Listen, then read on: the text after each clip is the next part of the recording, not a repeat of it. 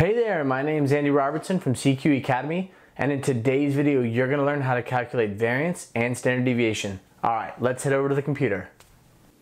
Alright, let's get into this. Okay, so the first thing you have to know when you're trying to calculate either the variance or the standard deviation is whether you're dealing with an entire population of data or whether you're calculating the variance and standard deviation of a sample. So a lot of times in engineering or statistics, we're dealing with sample data or population data. And the reason this is important is because the equations change when we're talking about a population versus a variance.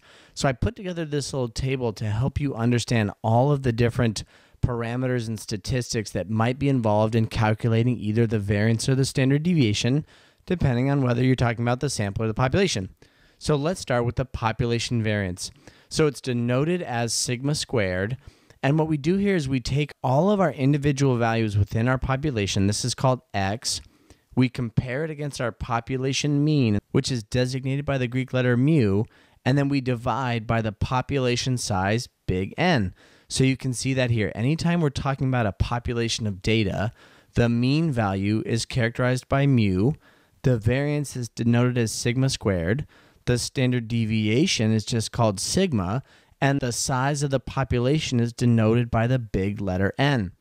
When we talk about sample statistics, typically the mean is designated as X bar. You can see that here.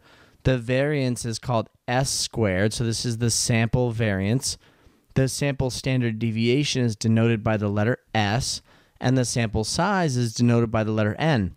And you can see that when we move from the population variance to the sample variance, the equation changes slightly. So we're still taking our individual values and comparing them against our sample mean, or X bar. But then on the bottom half of the equation, instead of dividing by the population size, the big N, we're now dividing by the sample size, N minus 1. And then to calculate the standard deviation, all we do is we take the square root of the variance. So you can see here when we're calculating the population standard deviation, or sigma, we're just going to take the square root of this equation. The same thing is true for the sample standard deviation, which is S, and again, all we're doing is taking the square root of this equation. Now let me walk you through an example so you can see how this works in real life. All right, so here's an example. Find the sample variance of the following 7 sample measurements. So in the problem statement, it's very clear that the 7 data points we're analyzing are samples from a population. And those sample values are 104, 126, 102, 107, 121, 105, and 119. Now let's refresh ourselves on the sample variance equation. So the sample variance is equal to S squared is equal to the sum of X minus X bar squared. And by the way, anytime you see this symbol, it means sum. So we're going to sum up some values and divide by N minus 1. Now before we can calculate the sample variance, obviously we need to calculate the sample mean value. So let's do that first. So to calculate the sample mean, or X bar, we're going to take the sum of all of our individual measurements, the sum of X, and divide by N, which is the number of samples. So we take all of our 7 sample values and we divide by 7. So 784 divided by 7 is 112. Now what we need to do is we need to compare each of our individual values against the sample mean. And the best way to do this is to use a table. So in this table, we start on the left-hand side with our individual measurements.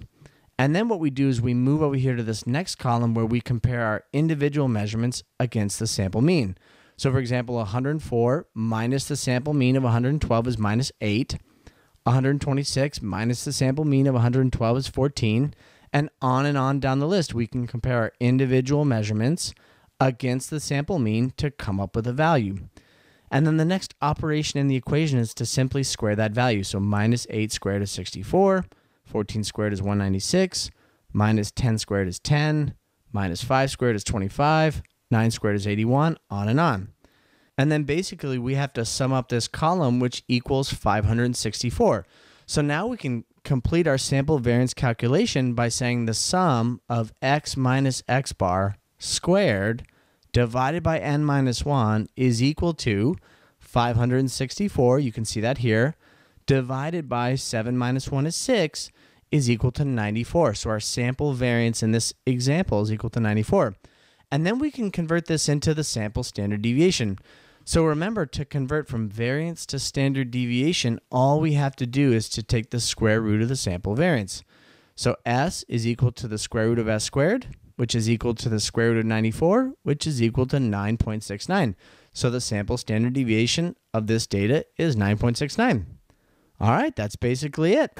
All right, that's it for today. If you really enjoyed this, hit that like button and hit the subscribe button. That way you continue to get future videos just like this. And if you're interested in becoming a certified quality engineer, head over to cqeacademy.com, where I've got all sorts of free tips and tricks and training material to help you on your journey to become a CQE. All right, I'll see you in the next video. Bye.